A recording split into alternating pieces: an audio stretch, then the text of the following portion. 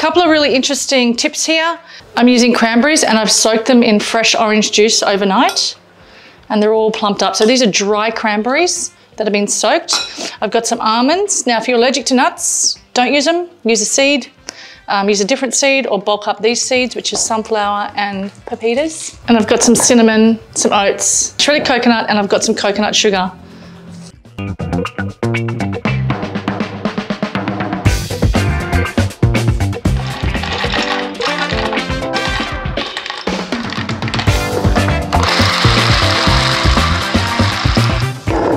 Straight into here.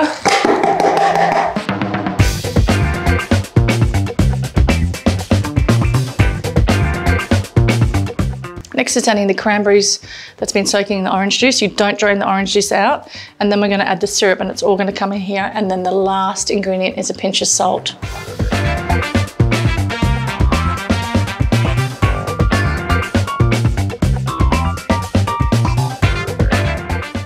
Like, that's enough. It's super yummy. Like, it's really, really yummy.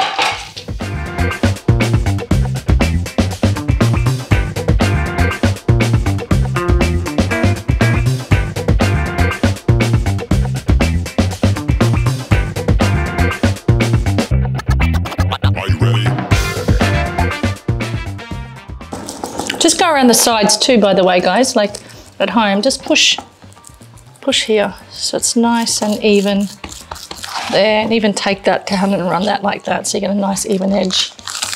Cut into the middle first and a temporary line, right? Temporary line means I'm not trying to make a direct like thing to the bottom, I'm just giving it access. Oh, that looks like a masterpiece, doesn't it? Wow. Okay, into the oven, and we're going to bake it for 30 minutes and then we're going to check it. Are you ready?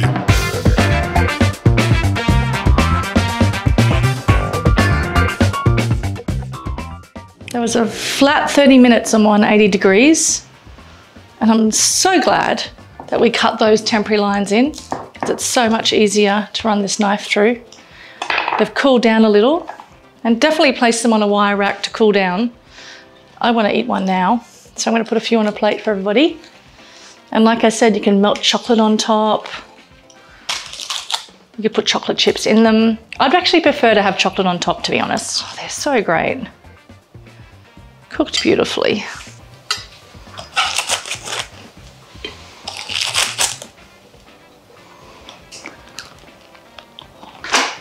They're really good. Really, really good. They're really good. Yummy. The orange juice and the cranberry. Oh my goodness. Oh my God, they're so good.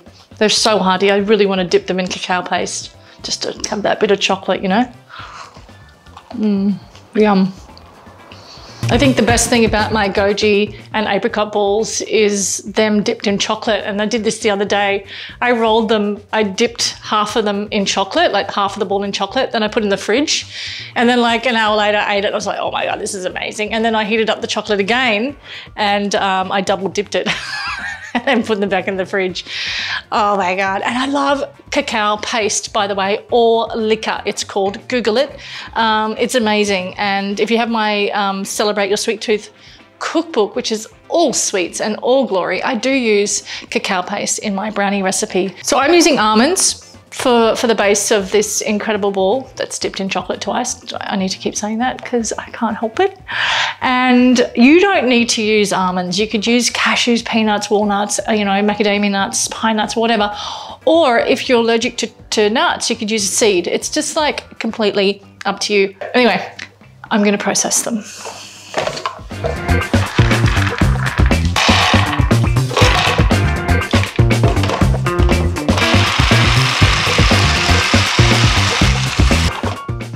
And now this is where everything else goes in. The coconut, goji berries, currants or sultanas or raisins, whatever you have, apricots, vanilla, the maple syrup, the almonds, the goji berries, the sultanas, the coconut. It's all in here. Now you just want a pinch of salt.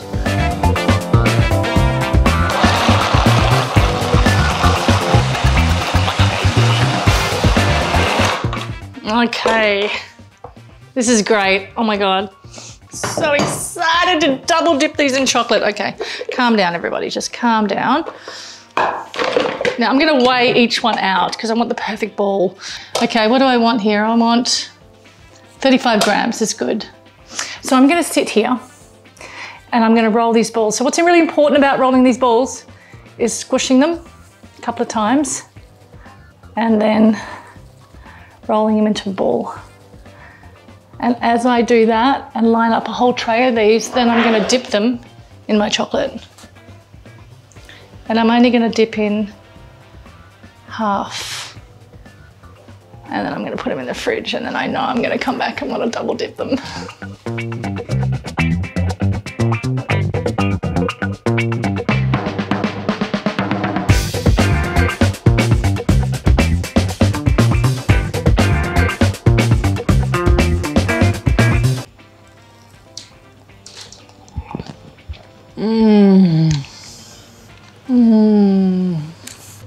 These are going to go in the freezer.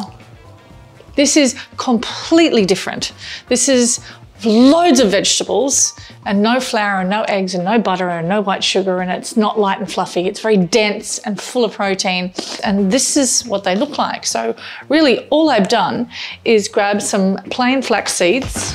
You're gonna let them sit there in the water for about 15 minutes until you get this really kind of gooey egg-type texture. I'm using carrot and pumpkin, and I've just grated them, and I want to grate an apple as well, just to add a little bit of sweetness to it and a little bit more texture, because when you bake apples and there's cinnamon in this, it makes everything just so delicious. So you can use any apple. This is a random apple I had around. It could be a red apple.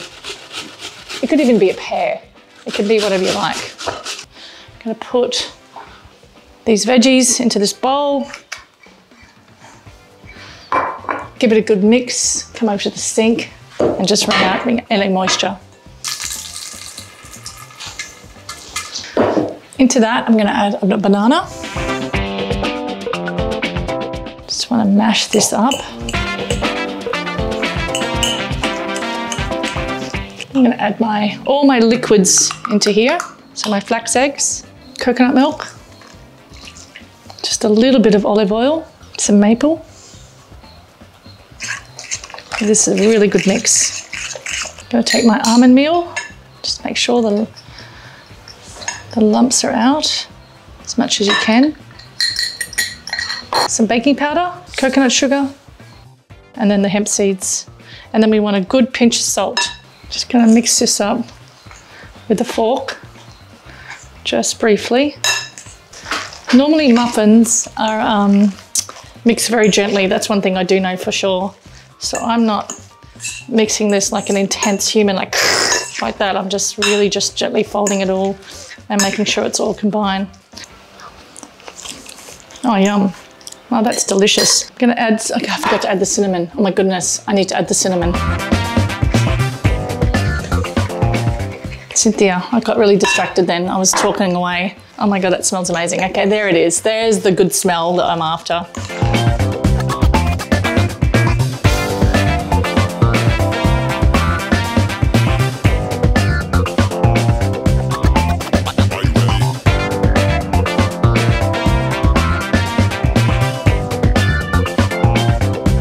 Yeah, they're really rustic and they're very moist actually.